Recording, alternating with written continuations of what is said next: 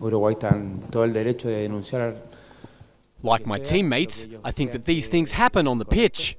Uruguay have the right to complain about whatever they want, what they consider was wrong. But if we complain, we must discuss everything, because there are many things that have not been talked about. I'd like you to speak about the game we played against Uruguay. We pushed Uruguay back, and as we say in Chile, they kept kicking us. We played our own way and won a very important game. I would like to talk about more than just Gonzalo's fingers going here or Gonzalo's fingers going there.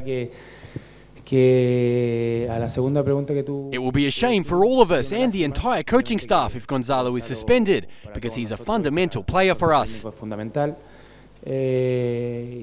he doesn't get suspended, but if the punishment comes, we have 23 players, and all 23 are prepared for these circumstances.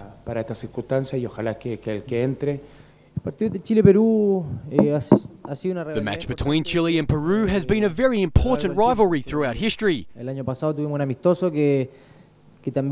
last year we played a friendly which was quite hard, with plenty of aggression on their side. That's created the expectation that these games have to go beyond the rules of football. We hope that Monday's game is only remembered for what happens on the pitch. Algo que se da obviamente en el ambiente, que nada más que en eso.